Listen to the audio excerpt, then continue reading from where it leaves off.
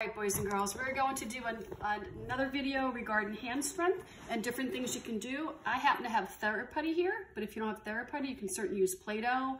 You can make pizza dough, be creative, cookie dough, whatever you want. All right, so the first one we're gonna do is we're gonna roll it out into a hot dog. So I want you to use both hands, open both hands completely. You're gonna push down and back and forth. So this will expand out, okay?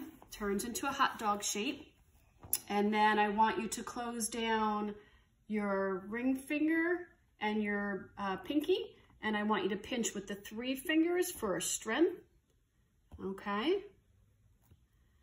Then we're gonna fold it in half and we're gonna roll it out again.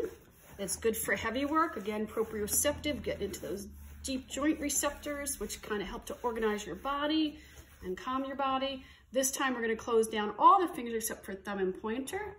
And we're gonna do a pinch with just 2 fingers. You could do the left hand, you can do the right hand. You can also hide items in there. If you have pegs, you can push them in and then push them down with just your pointed finger, which works on strength. If you have coins, you can slide them in like it's a coin slot. You can roll them up, squish them together for gross grasp strength.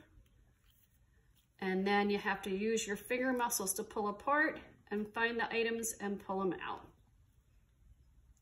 All right, so again, be creative, use whatever you have at home and work on some of your hand strength, which will help to improve your fine motor coordination, which will help to improve your handwriting, and have fun.